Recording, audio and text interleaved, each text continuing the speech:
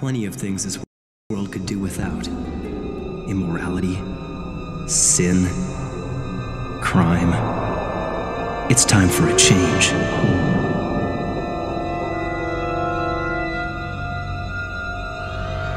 I have the power to make the world, to make people better, and I'm not afraid to use it.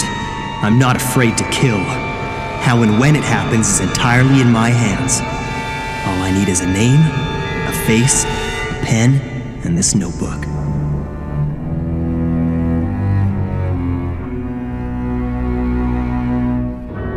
No one can stop me. I'm chasing someone without a name or face. Someone who believes he's on a righteous path, ridding the world of criminals. But his brand of justice is misaligned. By acting as a god, he himself has become the criminal.